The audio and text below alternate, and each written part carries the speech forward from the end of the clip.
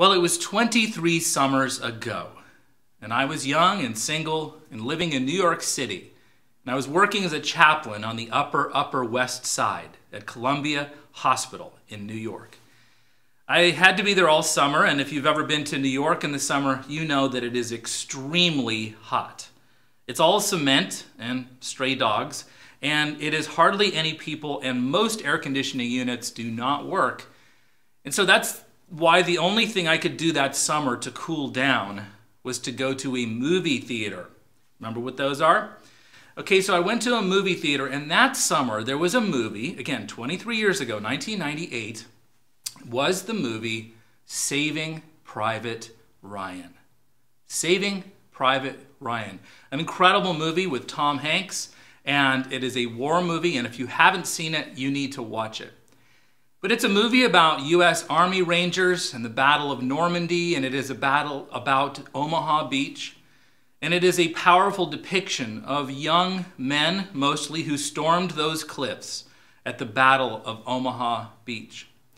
But as I was sitting in that movie theater on that Friday afternoon by myself with a huge bowl of popcorn, 2 minutes before the movie began, an entire phalanx, battalion, platoon of Army Rangers marched into that movie theater. Now, these men were in their 70s and their 80s because the Battle of Omaha Beach had happened over 50 years before that movie. But they still marched like they were a platoon who were marching in line. They got to their rows in the first two rows, and they turned to the side, all of them, and they marched on in, and they found their seat, and they all sat down. It was a moment that I will never forget. But I'll be honest with you, the movie was great, but it wasn't the movie that day that I was watching. It was these U.S. veterans of World War II. See, as the movie began, they were quite serious. They were quite stern. They were quite what the British might call stiff upper lip. But as those soldiers marched upon that beach, on Omaha Beach, I began to see these old, weathered faces begin to tear up with huge tears coming down their cheeks. And as I watched them, I wondered to myself if perhaps these men had not cried about the war in over 54 years. I wondered to myself whether if these men had packed down those tears, had tamped them down, had forced them deep into their souls, and they hadn't allowed themselves to cry until this particular moment. And this is what I've been wondering lately, is if you and I aren't a little bit like these Army Rangers. You see, we haven't been through an exact war, but over this past year and some, we have been through a kind of war. We have been through a war of COVID, where today and Sunday there will be even more. 547,020 Americans have died, and many more people of related sicknesses. We have been through a war of hate crimes and crimes against people of color, particularly and most painfully in the Bay Area, our Asian brothers and sisters. We have been through a war in our nation's capital, a war on January 6th. Men and women stormed the U.S. Capitol, laying victim to the police officers who protected that place. We are finding ourselves in the middle of a war where 16,000, not unaccompanied minors, no, 16,000 children are on our borders right now without their parents. And we are in the middle of a war in Boulder where 10 people lost their lives this past week. And we are all in our own private little wars against depression and spiraling emotions and pent-up frustrations. And here's what I'm wondering, is if like those U.S. Army Rangers, if we haven't tamped down our tears too, that perhaps we haven't allowed ourselves to cry, to shed a tear over this entire previous year.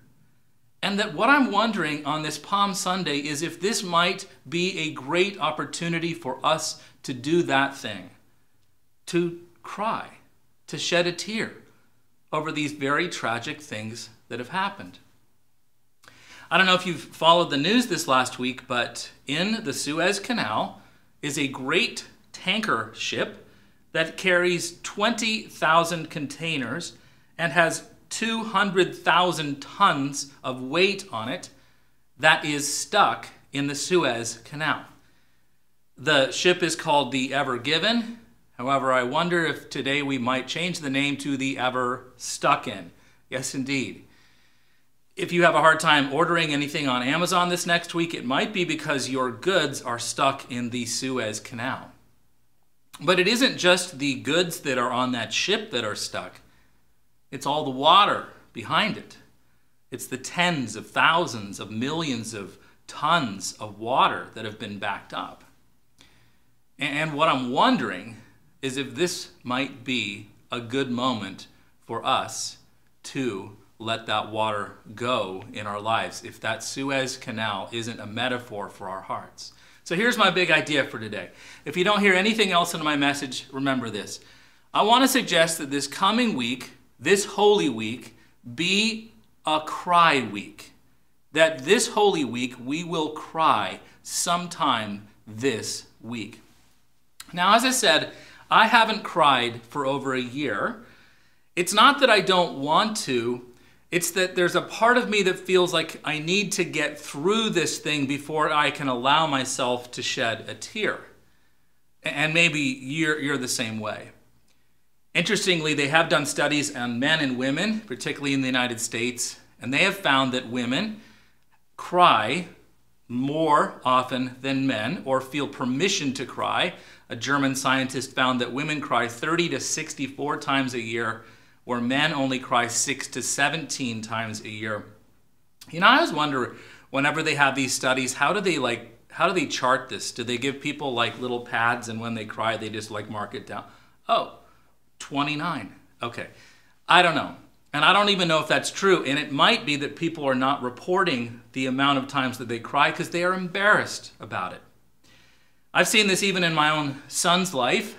This is a picture of Ewan on St. Patrick's Day wearing a bit of plaid.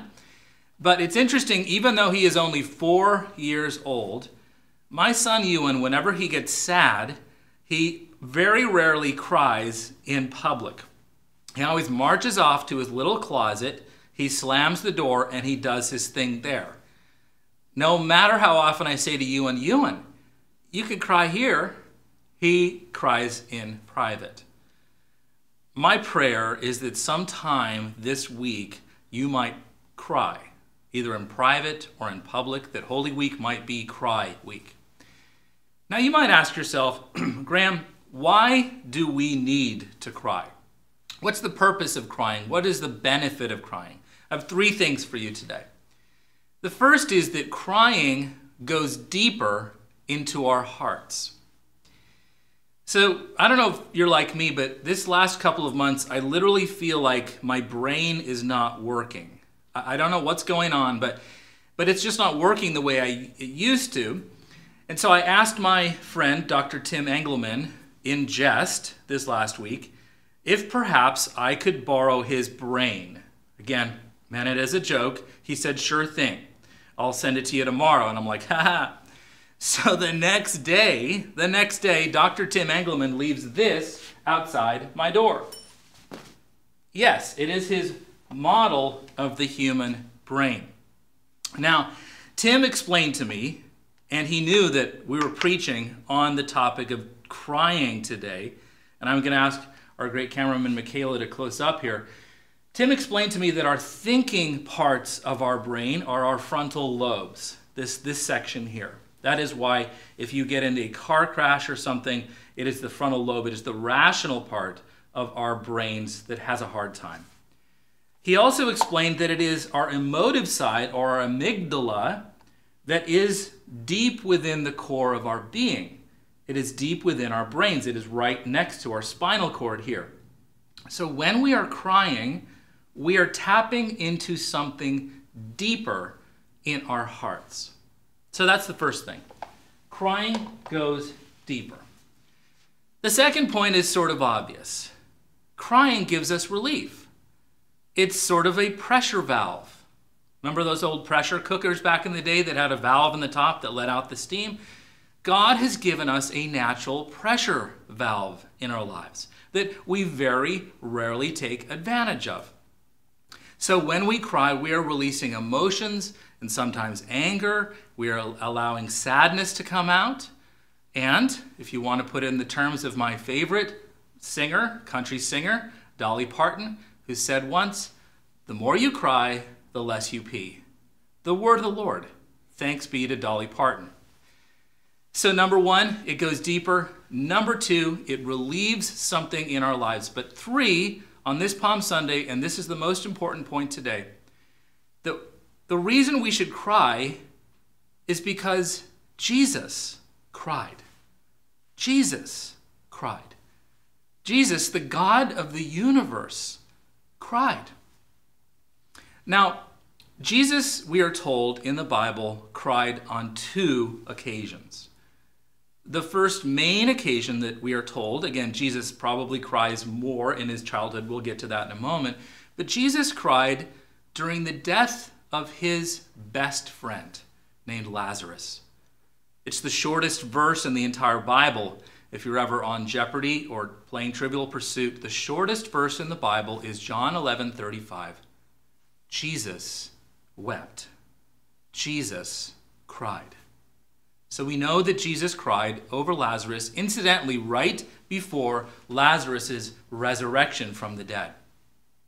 The second time that we know that Jesus cries is in our text today. Jesus is entering Jerusalem, and he is on the way to the cross. He is also on the way to his own resurrection. And here we hear this incredible text about crying. Now, as we saw a couple weeks ago, Jesus was also a child, and surely Jesus cried during his childhood, as all children do. Which here's another little interesting point. I learned this last week. Evolutionary biologists have learned, or have at least surmised, that the reason that children cry is because it is a kind of like GPS system for parents. It's like an alarm system. So when your kid cries, it lets the parent know where the kid is. It's happened for millions of years. Which, when my own kids cry, I'm like, okay, let's turn off the GPS system for a little bit. Okay, let's get into our text for today. Now, I want to read the entirety of this Palm Sunday text because, frankly, I want it to not just enter your rational thinking place, your frontal lobe. I want this text to enter something deeper, into your amygdala, into that emotive part of your being. Luke 19, 28 through 41. Listen for the word of the Lord.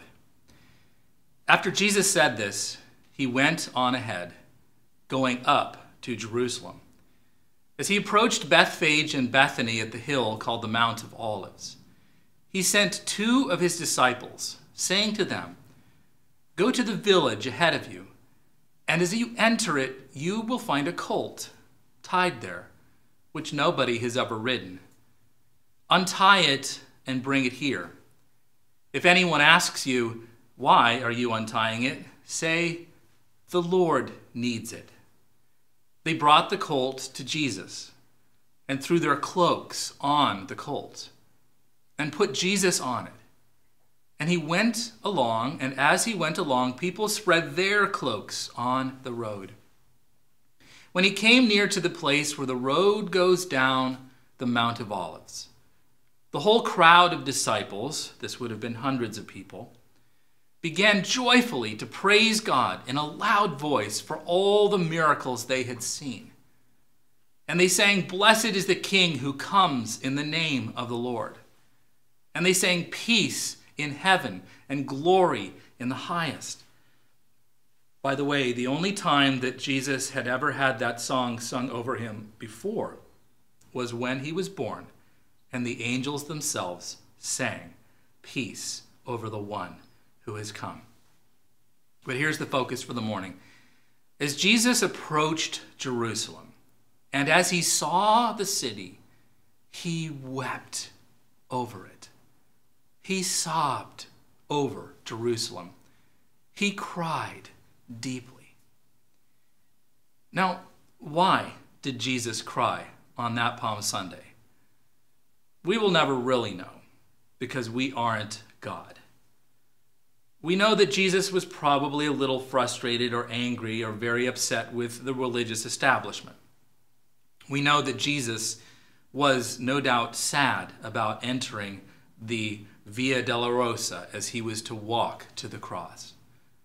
We know that Jesus had a panoply of emotions, that there were people who were happy around him, and that people also cry when they are happy.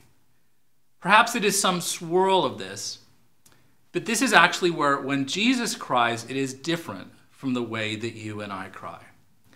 And here's the main thing I want you to hear today. When Jesus cries, Jesus' tears are always healing. They're always healing. They're tears that flow from the eyes of God down onto our lives, and they bathe us with God's healing in our lives. When Jesus cries, there is a deep bonding with us. When Jesus cries, there is a deep connection to our souls. When Jesus cries over us, there is deep sympathy with our hearts. When Jesus cries, there is deep affection for our beings. When Jesus cries, there is nurturing of our natures. When Jesus cries, there is deep healing of our hurts. And my friends, if our world needs anything right now, it is the tears of Jesus. It is the tears flowing down the face of God onto the city of Boulder, the tears of God flowing down the face of God down onto our cities, onto our communities, onto COVID patients. It is those tears which we need so badly now. Now, it's a mystery why Jesus' tears are healing. But one of the things that's possible is that there is a mirroring that takes place. So when we cry, Jesus cries. And that when Jesus cries, it allows us to stop crying. This is actually a well-known psychological technique, mirroring. It's also a well-known parenting technique. When your kids are angry, you can get angry. When your kids are happy, you can be happy. And yes, when your kids are crying, you can sometimes mirror crying, and that takes away the pain. I don't know if you've watched as many sort of dad memes as I have over this past year, but here's one that I saw that illustrates what I'm talking about. Here's a dad trying to mirror the tears of his daughter, and his daughter is not really crying, she's just sort of getting attention crying. When the dad mirrors her tears, notice that the girl's tears go away. Let's check this out.